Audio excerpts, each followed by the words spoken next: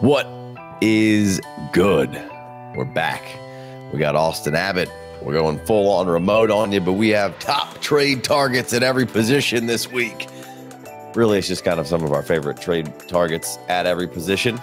We're going to go quarterback, running back, wide receiver, tight end, not in that order, but we're going to give you a player at each position in fantasy football, and we're talking Dynasty, of course. Quarterback is going to be geared a little bit more towards Superflex conversation, but I'm sure it could be one quarterback driven as well. So, Austin, how are we feeling today? You feeling good about this one? You ready to roll? Yeah, man, absolutely. How are you, Casey? Oh, couldn't be better if I was you. So let's get it going. You about to get your first start for the 49ers? You and, Ricky, nobody's ever seen Austin and Ricky Pearsall in the same place at the same time. So, man, you got to be excited. It was so good to see him on the field. It was. What a wild, turn of events it's been for the 49ers this season. But hey, I think he's got a golden opportunity moving forward. Unfortunate news with Ayuk, but I'm pumped, man. Yeah. I'm really excited. I'm really happy for Ricky, and I'm just eager to see him play ball. But I can kick things off, man. You want me to? Well, I was going to say is we're going to go wide receiver, running back, quarterback, tight end. Was Ricky Pearsall going to be your top trade target this week? No, not honestly, not terrible, but no, I'm going to yap about a player who's much more relevant, a much more proven asset. I'm going to yap about Chris Olave. All right. So hit me. I don't think that Chris Olave has ever been cheaper, I would argue, in his entire career, right? Like you want to go back, let's say 3 years during your dynasty rookie drafts, he was probably going like 107, 108, 109 range. If we're talking super flex, like mid to late first, that was the cheapest you could have ever gotten Chris Olave over the past 3 years. Right now, I would make the argument it's very close, right? So here's a player who has put up 3 consecutive games this season of 80 plus yards, right? Like when you think Chris Olave this year, you're like, man, he really hasn't done much. It's like, no, he's actually been, he's been boom or bust, but like, again, those 3 weeks, I think it was weeks 2 through 4, 80 plus yards. Like that's again, what we want to see. It's that consistent production that not only has he done it for a few weeks this year, but he had done it every year to start his career, right? The first 2 seasons, he's north of 1,000 plus receiving yards, north of 70 plus receptions. How do you look? I don't think Chris Olave necessarily has the highest of high ceilings, but I think that he has a very high floor. And I think that he's, again, a proven asset. He's a clear wide receiver 1. I haven't even talked about Rashid Shaheed, who is now on the IR. And a few other things regarding Chris Olave, and I'll wrap it up, Casey. 7th easiest strength of schedule moving forward for Chris Olave. That's a beautiful thing. Derek Carr returning relatively soon. You love to see it. I just, it's, of course there's a dip due to the concussion. It's people probably feel like they're burned. People are probably frustrated with him, and I get it. But now's the time to buy, man. Again, he's not going to be cheaper. I view him as more of like a mid to late wide receiver 2 moving forward for the rest of this season. I think that's where the production's going to be at. And, some of his advanced metrics this season are not bad at all, right? Like fantasy points per target versus man was very solid, 1.68. There was his catchable target rate was good. Contested catch rate, 75% this year. Granted, that's only off of 4 targets, relatively small sample size, but that's 4th in the NFL. Like, and that's not even necessarily Chris Olave's game, right? Look, man, go buy Chris Olave. I don't think he's going to be really any cheaper than this moving forward. So why not? That's for Dynasty and Redraft, by the way. Yeah, I mean, that's going to be a lot of what we focus on this show and really in the show in general. Buying the dips when the public's kind of down on these guys. And Chris Olave is somebody who everybody is just considers a lot of. I see it all at he's a bust, he stinks, and it's like, no, Chris Olave is a really good player. We've even seen it at points this year, like you've pointed out. The Saints have been kind of on the schneid a little bit here. We're not sure exactly when Derek Carr is coming back, but we didn't even see a lot. Like Rattler went out there with nothing to work with really, and they got beat up by the Broncos this past week. We'll kind of see how that goes. Rattler gave a little endorsement to Chris Olave. Basically, I wouldn't be surprised if you see a million targets to Chris Olave this week. And Rattler, he can sling it. He might not be NFL ready or even maybe worthy. That time will tell. But he was QB1 for a minute, and he can get it down the field and spin it. So I agree with you. Chris Olave stays on the buy list for me, and I think the biggest point there is that, he's the lowest he's probably ever been. There's a lot of people who don't have any patience. We saw it like by week 3 that people were out as Rashid Shaheed, the wide receiver, one there. Like, I don't know. All I know is Chris Olave is a good route runner. He can get deep. He can do the damage. We've seen it throughout his career. So right now you swoop in, you buy the dip, you be a little patient. Like, we're talking 2s at this point, I think, for Chris Olave for some people, right? That some people would just be excited to get 2 2s for Chris Olave right now, I think, right? And I don't even think anybody's expecting a first at this point for Olave in some cases, right? So that's when you want to. I'm not saying that that's what everybody would do, and that would be crazy, but like, would 2 2s be enough for you to get Chris Olave in the streets out there? I think it's a little off. I think even though people seem to be more bearish, I still think his price is, let's just call it a late first. That's kind of where I think consensus is at right now. And, of course, if I'm an owner of Chris Olave, I'm not going to sell, man. I'm not going to go sell for a late first, because you hope that first turns into a wide receiver who puts up north of 70 receptions and 1,000 yards every year and is locked in as a wide receiver 1 for his offense moving forward. So that's really how I feel about Chris Olave. Right. No, I like it. I think we'll see Olave bounce back, but buy the dip right now. I'm going to give you a little bonus wide receiver.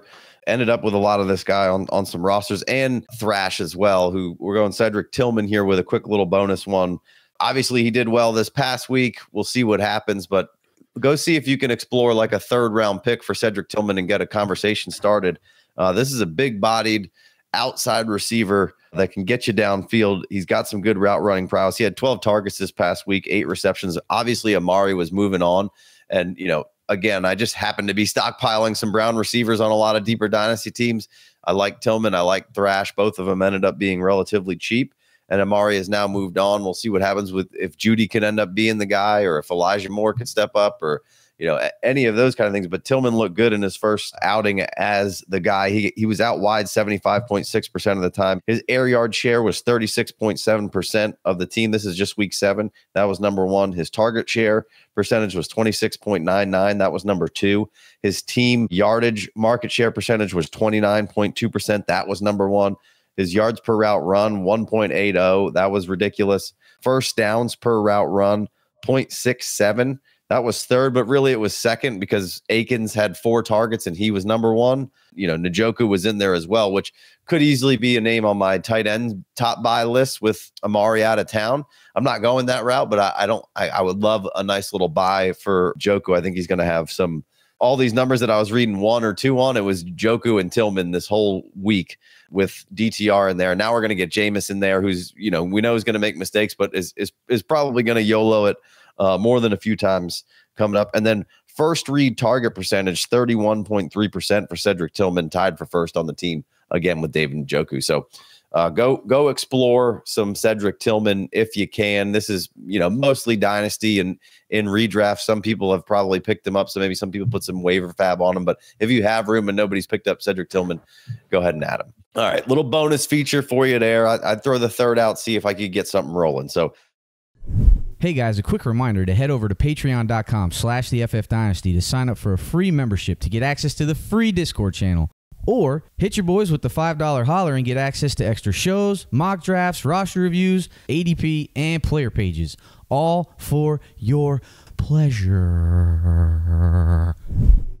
Let's go Javonte Williams. I'm going to switch to the running back, and I'm going to go Javonte on this one. On the last show, I believe we put out, I'm not sure which show went out first, but we had done a draft and see where guys are currently going in Dynasty versus where they were going. And Javonte was so far down, and I made it a point of like, he feels like a penny stock right now. Like, the value's down on Javonte. People love Javonte, which is another thing that I kind of like to do when the court of public opinion really like the player and then it dips a little bit. People are like squirrels. They'll as soon as he's back, they'll be like, oh yeah, I love Javonte again. But they're so down on him right now because he's not producing at the high level that you thought he was. Weeks 4 through 7, Javonte's been the RB12, right? He's put up 10, 16, 4.6, and 26. Now, he scored a bunch of touchdowns last week. They routed the Saints on Thursday night. his snap share percentage through those weeks, 4 through 7, 62.3%. That was 14th overall. Fantasy points per game, 14.5. His target share percentage, 15.3% out of running backs. That's third overall out of all running backs. So really high target percentage over there. His attempt percentage is only at 43.8%, and being on the field 62% of the time. The next closest guy is 19% there. This offensive line trending in the right direction. You got Garrett Bowles, Ben Powers, Forsyth, the center's a little shaky. Minor's a right guard, and McGlinchey's back in action. Now, I'm a Niners guy, so McGlinchey can be a little shaky, but PFS right now has him as a 10th best offensive line moving into week 8 here.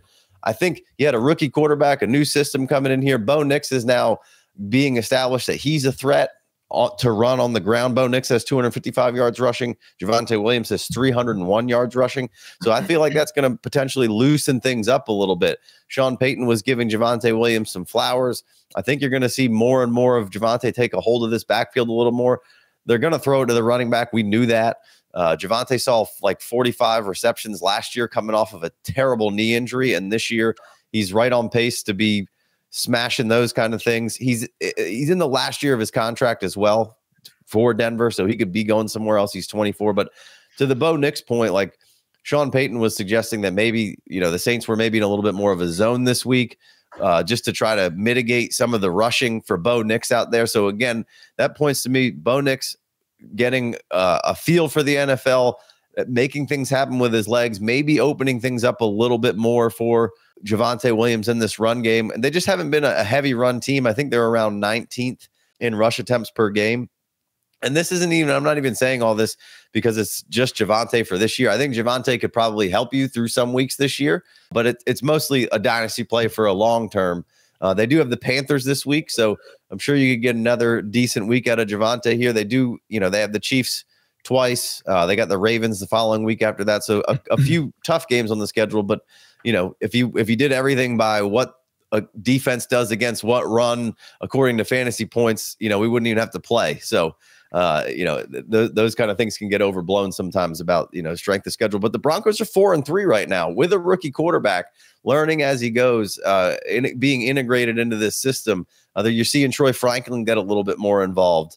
We're starting to hopefully see this offense grow and take steps forward. You're getting into the back half of the season, rookie getting a little more comfortable. I think Javonte Williams has been pretty startable for the most part. I think a lot of people have been pretty scared of him. He gave you a 4.6 a week 2 weeks ago. But like I said, 10, 16, 4.6, and then 26. So I think better times of Javonte are coming, and better times in Dynasty for Javonte are coming. Again, you mentioned maybe the lowest point of Chris Olave's stock. I think we're at that same point with Javonte Williams as well, which is going to be the theme of when we're talking about buying guys. That's what we're typically going to be doing. I could have came out here and said, hey, go buy Aaron Jones. He's on RB1 trajectory, but it's like, yeah, everybody knows Aaron Jones is doing well. You want to buy an older running back from a team who's maybe out of the playoffs or heading out of the playoffs, by all means. But Javonte Williams could be a now and a later is something that I really kind of like about Javonte Williams right now. So going to buy Javonte Williams, I would no problem purchasing for a 2 of any sort for Javonte Williams here. No, I love it, man. Every week, Casey, I put out a tweet. It's 25 facts about each individual week. And I was diving into Javonte, right? I found him really interesting. And here's one specific little paragraph that I wrote about Javonte. I noticed he scored the second most fantasy points this week in his entire career at 26.1. 88 rushing yards this past week and 2 touchdowns. They were both season highs. Now, Javonte, I think he led the NFL with touches without a touchdown. It was 79 touches going into the week. If he wasn't first, he was like top 3 on that list, but I think he was number 1.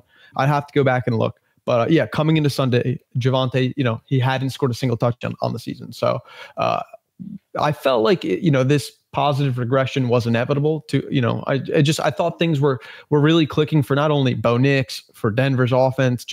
I just felt like things were going to continue to mesh and improve as the season goes on. Right. And it has not been pretty, man. Denver's, it's been ugly, but they're getting it done, man. I know Bo Nix has not looked great or far from it, but hey, they're winning games. And that is all that matters, right? At least for NFL purposes. So good for Denver, man. Yeah, so I like that one. There's some trades on Dynasty Daddy right now. There's a second for Javonte. There's Devontae Adams for Javonte.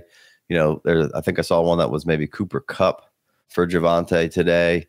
Those are older receivers, and if you're winning now, you probably don't want to give those guys up. But we know how the year ebbs and flows with the older guys. They're great in the beginning of the season when they're putting up points. Then when your team sucks, you're like, I gotta get this older guy off my team. So not a bad play there. So Austin, hit me with some quarterback love of one of your favorite buys right now at the position. Yeah, and this was tough, man. As I was looking through a lot of quarterbacks. I landed on Anthony Richardson, and this is a tough sell, right? I'm not going to sugarcoat it. I'm not going to lie to you, right? Because I could very easily make a strong argument on why I could be out, on why I would want to pivot and just move on from Anthony Richardson. I get it.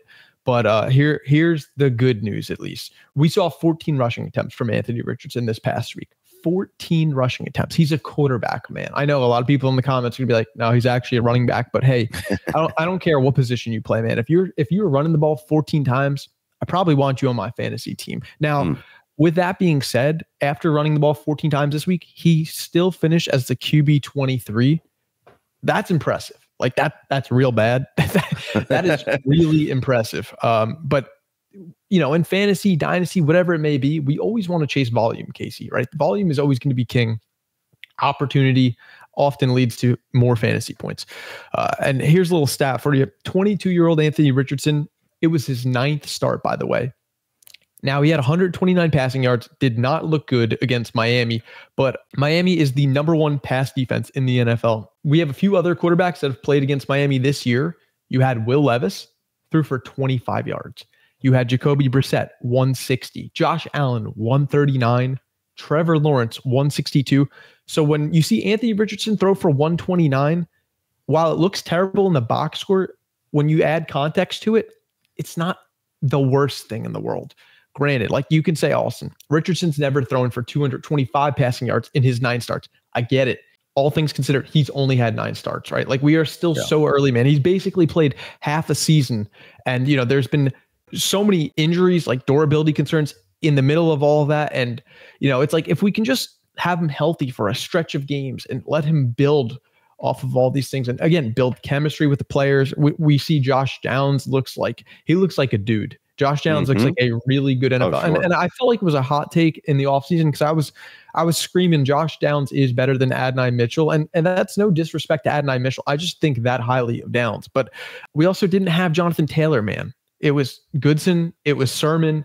Richardson was going up against, again, the #1 pass defense. Like he was kind of going up against an uphill battle. It was an ugly 16-10 win for Indianapolis, but hey, they got the dub. But they got the win. He got the dub, right? That's what matters most, man. And we are now moving on to the Houston Texans. Now, Casey, if you remember, the last time he played Houston, over 30 fantasy points. Yeah, that was week 1 of the season, right?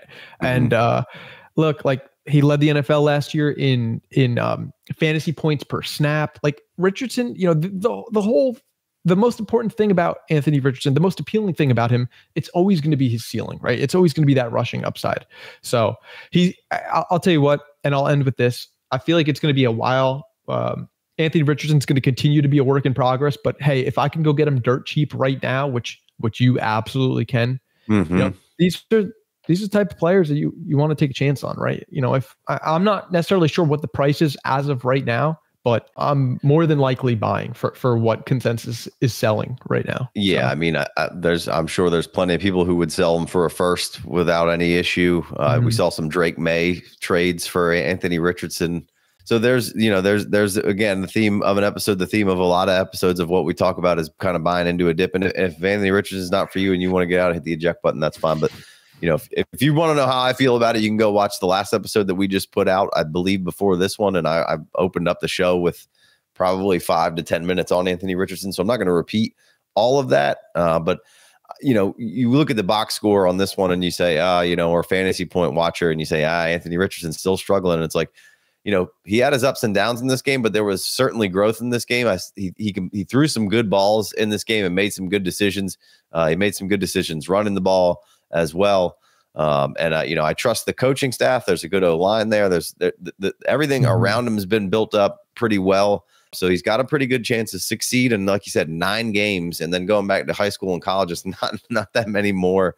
So it's not like he's Jaden Daniels, where he's played 5 years of college football and then comes in here, finally polished, moving to 2 different spots and getting, excellent coaching from the last few years. So Anthony Richardson, for me, it remains on the buy list until further notice. And I'm not scared. When they're scared, that's when I usually pounce and buy, because we've seen the upside, and he's not even nearly a finished product. Like you said, 9 games isn't even a full season. I'm all in on that, and I love the double down on Anthony Richardson here. So go check that show out if you want to hear a bunch more on Anthony Richardson from my perspective. So we're going to wrap it up with the tight end side of things.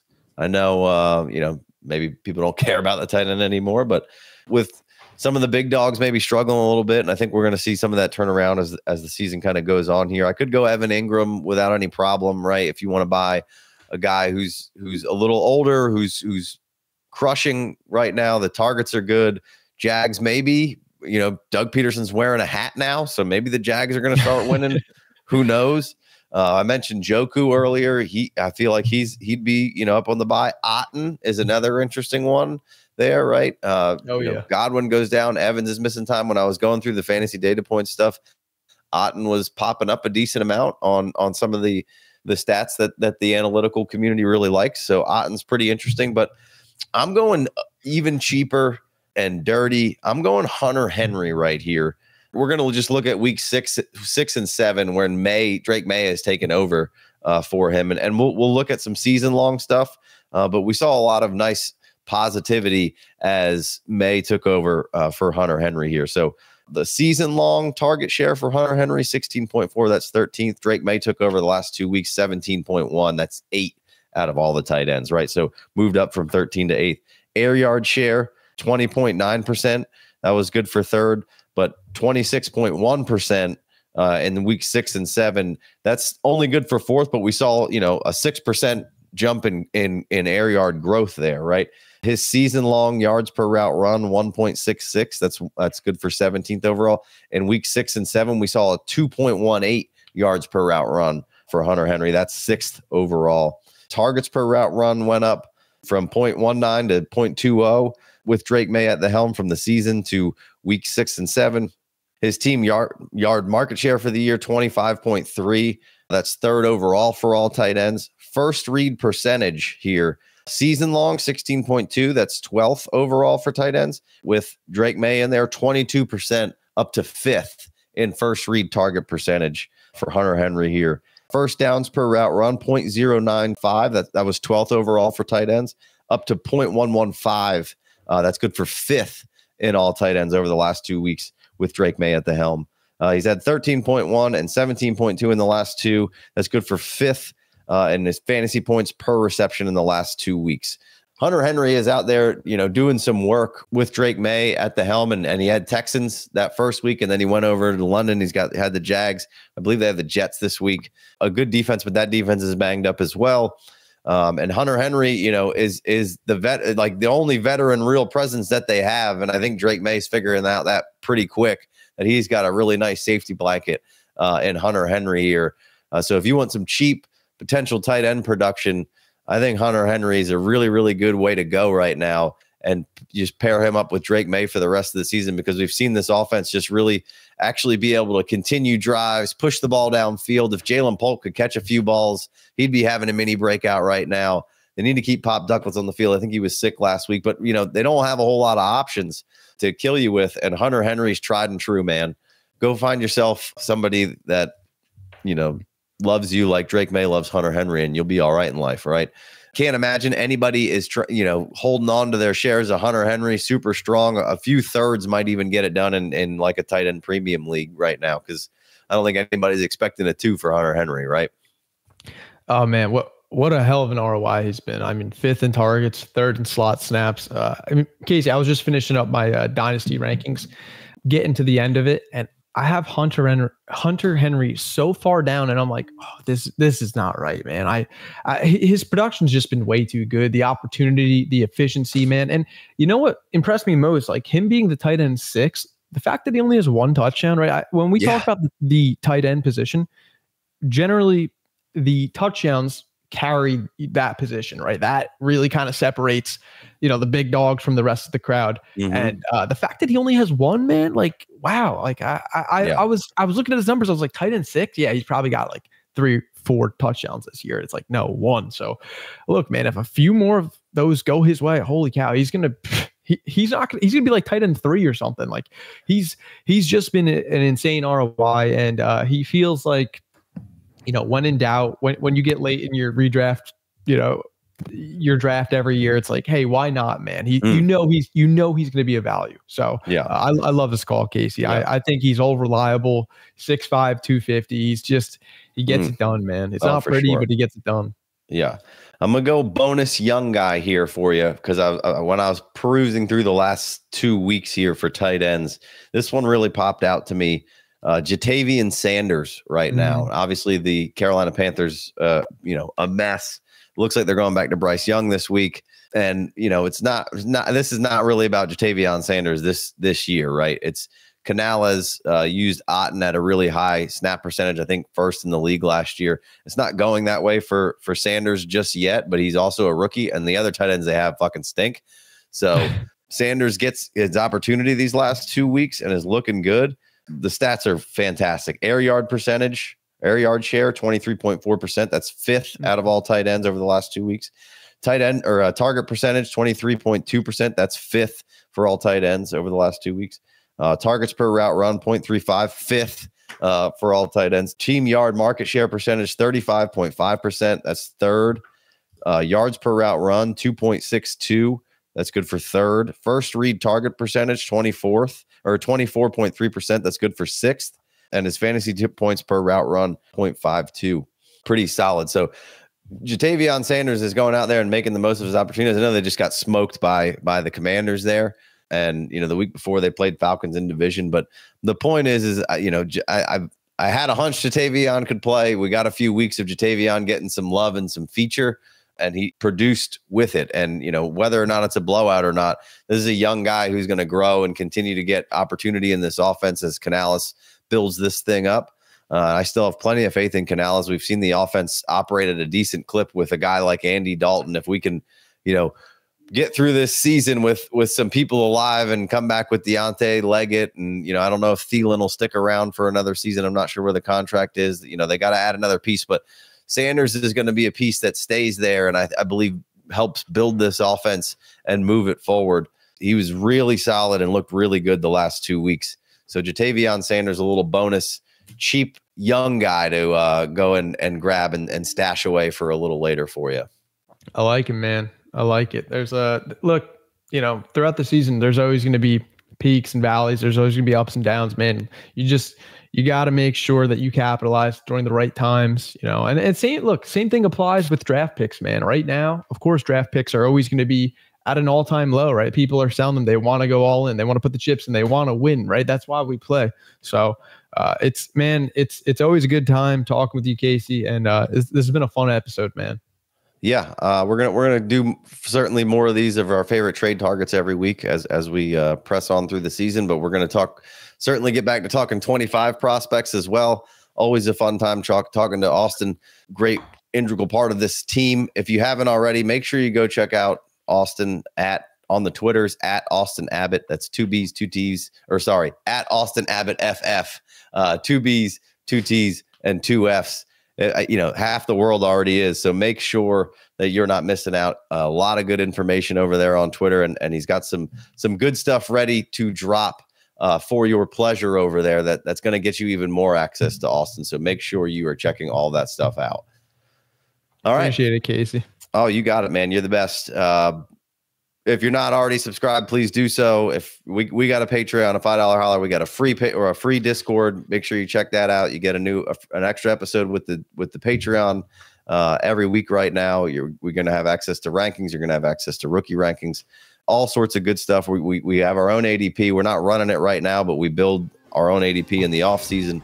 So it's a blast. We do a lot of drafts over there. If you haven't already, come check it out. If you're listening and you haven't give a 5-star review, what are we doing? Help your boys out. Hit that 5-star. It's free. You freeloading son of a gun. Just give us the 5 stars and keep it moving. Until next time, we'll catch you. That's Austin. I'm Casey. Jason's lurking in the weeds over here, producing this thing behind closed doors, just peeking in the windowsill. Is she in the shower yet? What's going on? All right. We'll catch you next time. Peace.